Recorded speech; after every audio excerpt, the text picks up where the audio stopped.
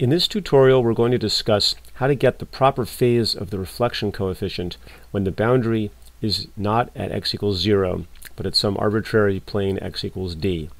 We've already studied the problem of the Fresnel reflection coefficient a lot, and we know that the reflection coefficient at x equals 0, which I'll write rs sub 0, is equal to this fairly simple expression, kx minus qx over kx plus qx.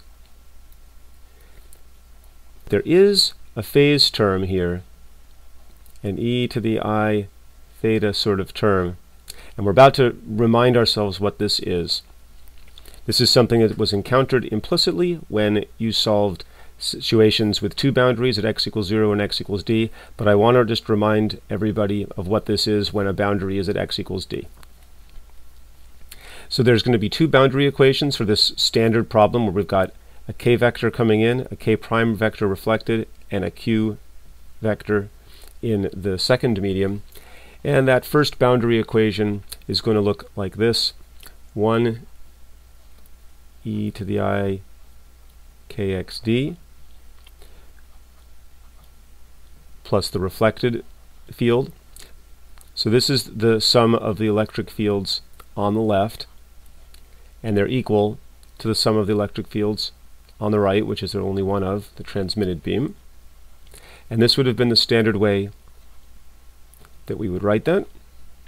And I'm just going to define, for simplicity, this whole right-hand side, including the phase term, to be a related variable ts tilde, which we're not even going to need in this problem explicitly to calculate. Now let me remind you that on the left-hand side, this comes from writing the full expression of e to the I k dot r minus omega t. But the ky terms, we've already said, are the same on the left and the right.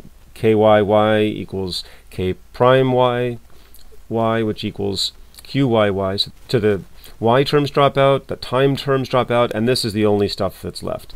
Familiar stuff.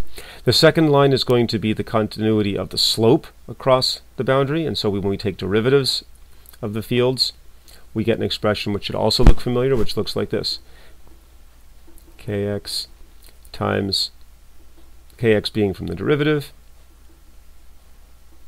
and because there's a minus kx here, we get a minus sign when we write the second term, and the derivative of this term is going to bring down a qx, and then instead of writing this all over, I'm going to compactly write this as ts tilde.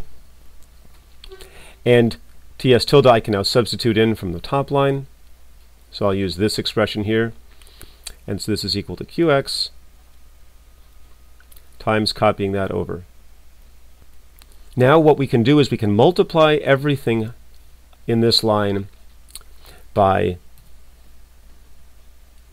e to the minus I kxd, so that these terms will become 1s, and this term will become e to the minus 2I kxd. So let's just rewrite that equation again, and we will get the following.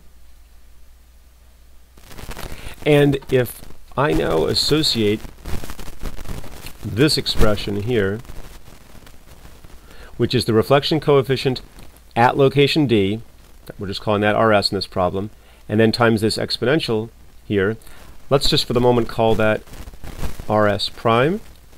This is the same term here, rs prime. And when we do that, this looks exactly like the expression we solved at x equals 0.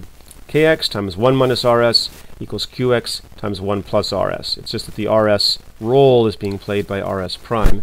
So we can now hijack our previous solution of this problem and say that this reflection coefficient rs prime, that's just equal to our solution that we've seen before. Kx, the same expression we're going to get up here, that leading term, kx minus qx over kx plus qx.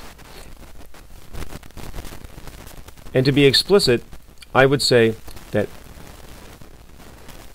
that equals rs at location 0.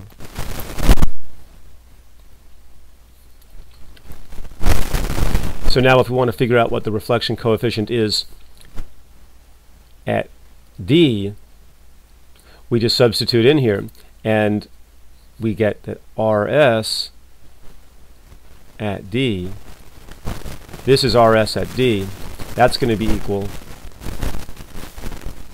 to what RS at 0 is,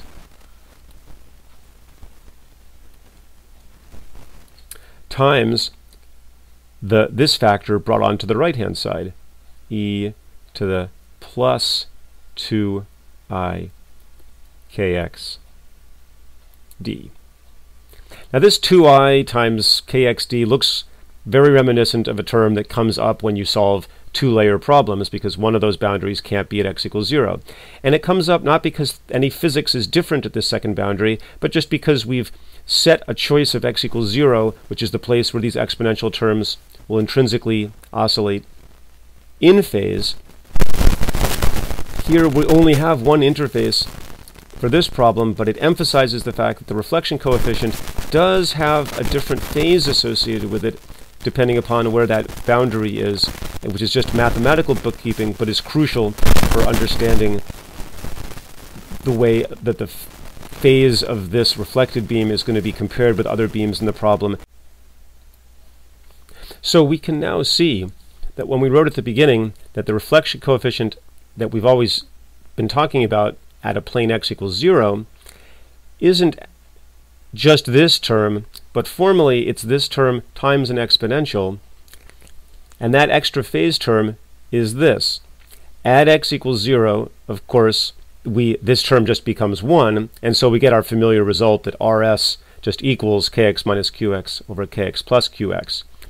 But in general, when x equals d, you have to use this full expression if you want to keep track of the phase of the reflected beam relative to something else in the problem.